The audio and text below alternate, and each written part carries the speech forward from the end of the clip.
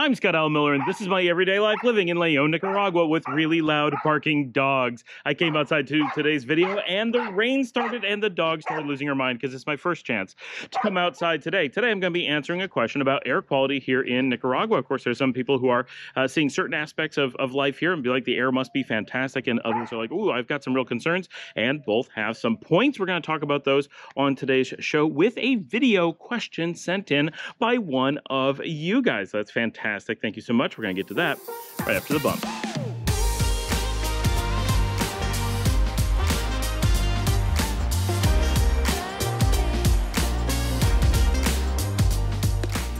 In the modern world, air quality is a major concern for a lot of people, especially if you're coming from someplace like Europe or Asia, where there tends to be big cities with a lot of air quality problems. Even Strasbourg in northeastern France has some of the worst air quality in Europe, even though it has no manufacturing, simply because it sits in the wrong spot and catches a lot of smog. So we got a question today from a viewer. He sent this in this morning and figured what a great opportunity to get right to this. And oh, thank you to the dog for adding that to the show. And we're going to take right over to the viewer question. Hi there, Scott. I really enjoy looking at all the videos on your channel. Just a plethora of information for the country of Nicaragua and surrounding regions. Really, really good content. One question that I haven't seen directly answered is the question of air quality. I'm curious because I've heard something about, the volcanoes. When the wind blows heavily, the dust can potentially get blown into the cities or just the surrounding areas. I'd love to hear you comment on that. How you found it in the cities, in the countryside, etc. Is it noticeable? Are the skies always very clear? Is there smog at all? PM 2.5, which is the really small, let's say microscopic dust particles that other parts of the world suffer from. They have those hazy skies. Is that really a thing in Nicaragua? Thanks, Scott.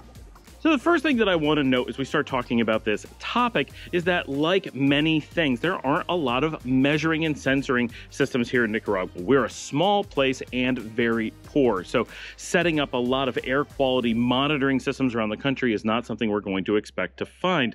So getting good information about any particular bit of data about the country can be a bit more difficult than people realize. We do this all the time with like weather things. People are like, well, what's happening here, happening there? And like, unless someone's out there with a camera looking at the sky, we're often dealing with just data being pulled from Managua and very little else. So some of this information we have to kind of extrapolate based on knowledge of the country and what little bit of monitoring actually exists. So please bear that in mind. We do not have, this is not the United States. There's not a sensor in every little town reporting real-time air quality in every jurisdiction back to a central system that can create a map for you. Anyone who's giving you that information is essentially guaranteed to be made up or somehow extrapolated. Maybe they're trying to give you good information, but it's going to be very difficult to be accurate. That said, I did look up the air quality today here in Nicaragua earlier this morning, and we got an excellent score off of the sites that I looked at. So today especially is quite a good day. So we definitely have clear days. So the first question, do we get clear skies here in Nicaragua? Yeah, absolutely. Of course, it's raining as I'm saying this, but rainy days are generally pretty clear as far as air quality because rain takes impurities out of the air. So that tends to be good. So about 6 months of the year, you have rain going on a regular basis, not all day long, but it rains nearly every day. So you get a lot of clean air because of that. During the other half of the year, you are in the dry season. So then tends to get very, as the name implies, dry. When it's dry, you're much more likely to get dust and stuff in the air. However, we do nearly all year round, when it's not cloudy, have really clear skies. And I guess you could say it's a clear sky in that you can see the clouds really clearly the other days, but we tend to have great visibility with good clear air. As I'm recording, I turned the camera a little bit because Chepe is actually on the roof right over here working. And I didn't even know he was there until I heard some noise. And I'm like, whoa, I can actually see him standing up there. So I'm going to move over to a different part of the yard a little bit away from the drill sound. So sorry, because we had some really good light over here, but it's a little bit loud from time to time. All right, it should be a little bit quieter over here, and I have just a little bit of shelter, so this very light rain isn't really hitting me now, so we should be okay. Let's get to it. Okay, so in general, The rainy season is really excellent here in Nicaragua. You're going to find that the air is perfect through most of that season. Once we hit that dry season, which is for 6 months, so, be aware, this is half the year we're talking about, everything is super dry, and any pollutants that are going to go into the air are going to hover quite a bit. We don't have that rain to clear them out, and we have ground, right? The actual physical ground gets really dry, and it's really easy for that dust to get stirred up. Now, generally, we're not super concerned about that type of pollutant in the air. That's not the really nasty stuff. It's not what causes smog. It's not what causes, lung disease and stuff. So we're not normally too worried about just dusty air, but it's worth noting that it can happen simply because we become a semi-arid country for several months of the year. So we feel that, right? You also get a lot of plant particles in the air. A lot of really dry grasses and stuff will start getting into the air just because there's a lot of them. So that's something to be aware of. We also have a period of time, typically for most years, where our skies do become hazy, but it's not from pollutants. It is from dust, but it's not dust from here. We are part of the tropic rainforest zone, and most of those zones are fertilized by Saharan dust storms. So if you check Saharan dust storm maps, you'll see that the Sahara blows over, and this area and Honduras are in the northern edge of where that sandy, nasty, dirty air blows from the Sahara. But again, this is basically clean, just dirt. And so our skies get full of it, and we tend to get it towards the end of the dry season, and it's what keeps the Amazon so lush and fertile as well. So this is super important for a lot of things, but yes, it does impact air quality in some ways, but it's not those nano little pieces that are such a problem. It's bigger things, so we don't really worry about it until that first rain comes, and it's like mud falling from the sky. And then you really want to wear dark clothes for a bit and wash quite often, but you really don't notice. And this year we didn't notice it at all, but in previous years it was very noticeable. But it's just something to be aware of.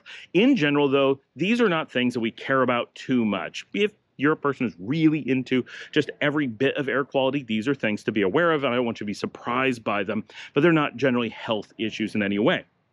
Most of what people worry about in much of the world, we don't have here, and that is industrial air pollutants. So if you're in like Europe or Asia, there's generally a lot of factories and stuff that are making products out of a lot of nasty or potentially nasty materials, or just doing big industrial processes and billowing smoke and stuff. They've gotten better about that, but there's still a ton of it going on in a lot of the world, and some places, especially that have low-lying valleys like Strasbourg in France, tend to collect that smog. So even places that aren't industrial will sometimes get it from places hundreds of miles away. And Western California sometimes gets from China. It blows across the Pacific and collects because of the mountains in California, and they just happen to get that wind directly from the industrial areas of China. So it doesn't mean that you're the one producing that stuff. So potentially here in Nicaragua, we could not produce anything and still get a bunch of smog, but generally we don't. Our neighboring countries are really clean too. Famously to the south, Costa Rica is known for being super green and having good air quality for the most part, and not producing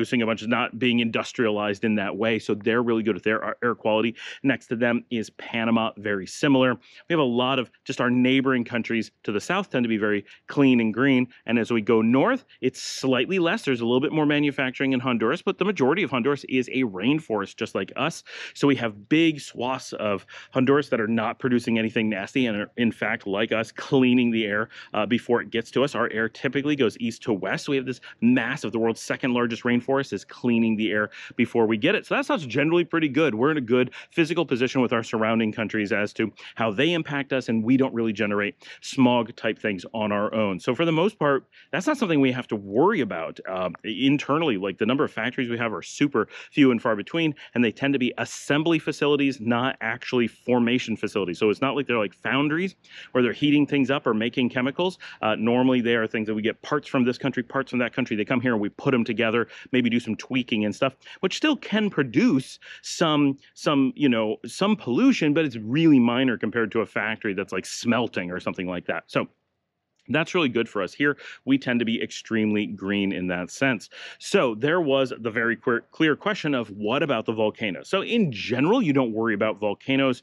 They are natural processes, and they're not normally producing a bunch of nasty stuff. When they erupt, the air quality drops pretty dramatically, and you can die, right? So be aware that when it's clear, and when it's not, it kind of is not. Now, most of the country does not sit around worrying about erupting volcanoes. That's not a day-to-day thing. But when they do erupt, normally you get in the car and move away, or look at it from a distance and say, that's cool, what a neat thing to get to watch. Pull out your camera, people will watch that. But unless you're in a place like Chinandega, where the ash actually falls on the city, chances are the volcanoes are not really going to impact you. They might put a little bit of dust into the air, but that's really minor. It's not like there are big clouds coming up from one of the volcanoes. I'm not talking erupting. I'm not just saying, like, there isn't like this spewing nastiness coming out of the volcanoes that we have to deal with on a regular basis over most of the country. Where we do see this impact is areas like El Crucero in the south of Managua. However, in that zone, I'm not aware of anyone being concerned with particulates in the air. What's actually going on is that there's acid in the air, which is natural coming out of the sulfur beds of the volcano. So that could be an air quality issue, but generally we don't worry about sulfur in the air for our bodies, but it does impact the environment. So it makes it difficult for the trees to grow. You know, growing fruit and stuff would be difficult up there. You tend to just have kind of shrub grass in most areas, and it's very wear and tear on things like your house or a car. You're going to get rust or paint damage. Your materials that you build with don't last as long, like noticeably not as long. But I've never heard of anyone saying that the air up there was a problem for health reasons. Maybe it is, but personally, I wouldn't be concerned about it in that zone, and that's the heaviest impact of volcanic air anywhere in the country. So, you know, maybe don't choose that particular location, but the reason that that one is so acute is that it is a mountain ridge directly beside the volcano, so they're at kind of the same level. I mean, technically it's lower, and the air blows off the volcano, goes over the valley, and it hits that mountain ridge and goes up over the ridge. So the top of the ridge has this volcanic air just flowing over it all the time.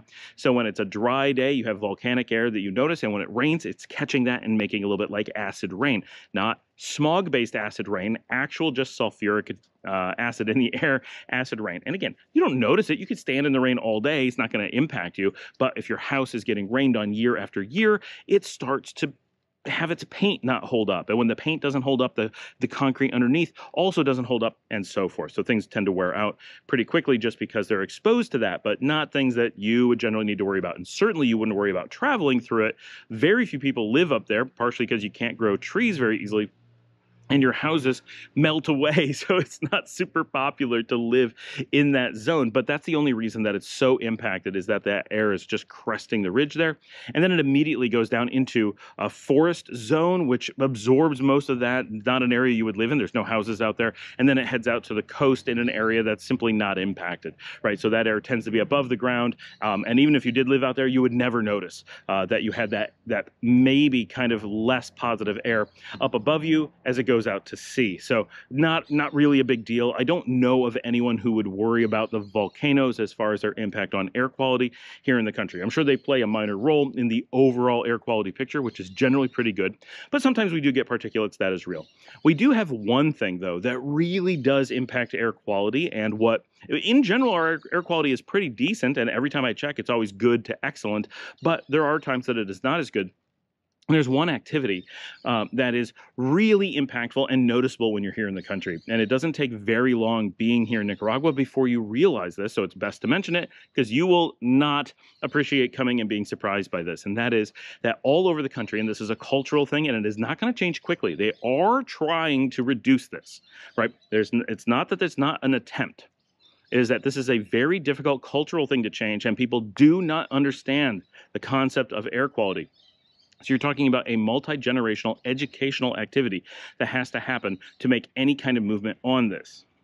And that is burning trash. People burn their trash everywhere. It is what is done. So we have a number of things that need to happen to fix this in the future, and that includes trash reduction mechanisms, trash collection that is a little bit more convenient. They do really good trash collection today, but most of that trash collection just results in burning anyway. But the first step is getting it so that people aren't dealing with it on their own, getting it so that, like animals, that's one of the biggest problems we have here, is that animals and weather events tend to make a big mess out of the trash that we have, and that makes it more difficult to deal with and much more difficult to centralize.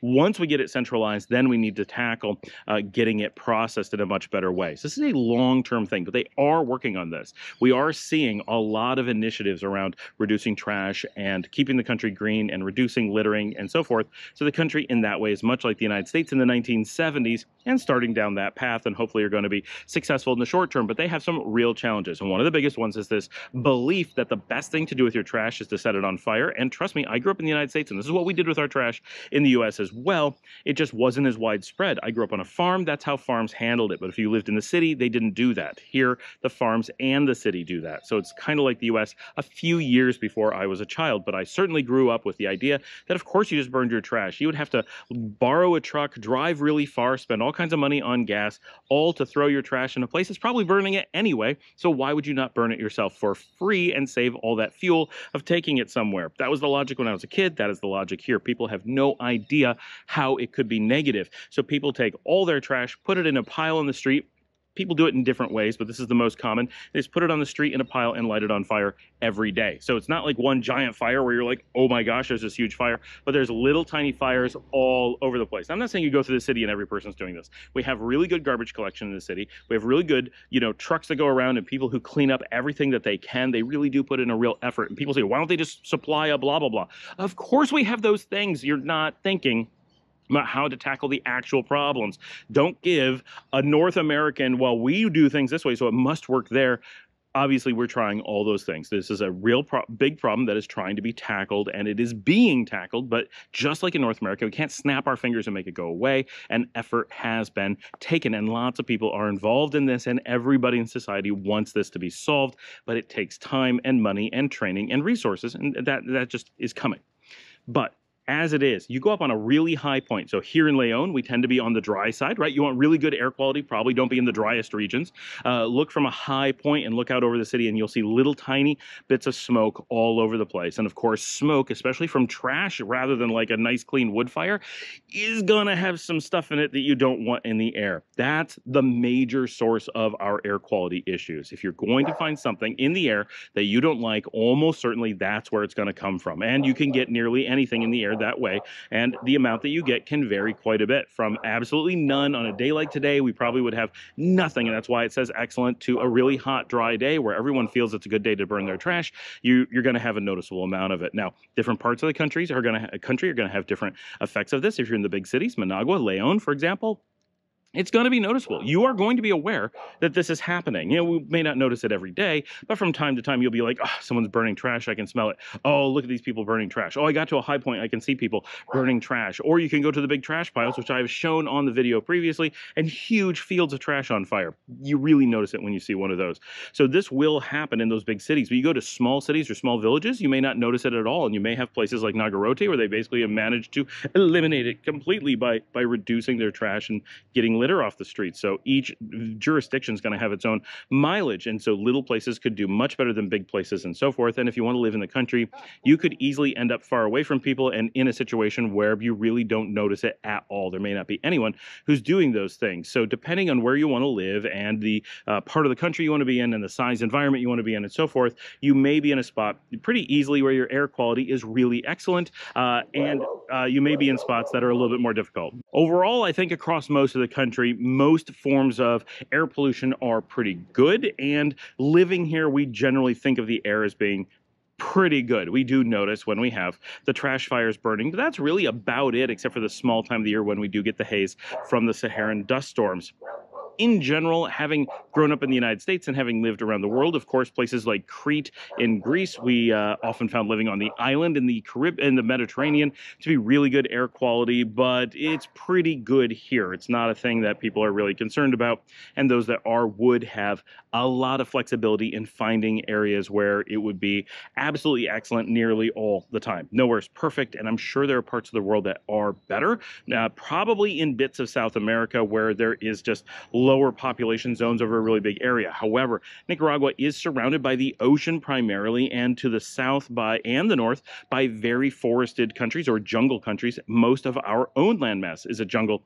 So if you look at it from that perspective, it's easy to understand why even a few bad behaviors here in the country and being in the tropics can lead to still having really good overall air quality. Of course, we are still in the tropics, so be aware that things like pollen are very possible. There's a lot of things just stay in the air naturally, and things are warm, so even though the air quality may be X, it may affect you slightly more than in a cold environment simply because of the higher activity in the air. So all things to consider, but overall air quality is pretty decent. And if you check Managua from time to time, you can use different applications. I wouldn't check different parts of the country. I would stick to Managua itself. And remember that whatever you're seeing reported in Managua is probably the worst or nearly the worst in the country, and everything else is probably better unless it's directly in line with an erupting volcano or a day where just a lot of trash is being burned, because Managua is the only large city. So if you're going to get any amount of pollution, air pollution, that is where you would expect it to happen. And it is also kind of in not really a bowl, but it's got mountains on three sides, so some of that nasty air will collect there a little bit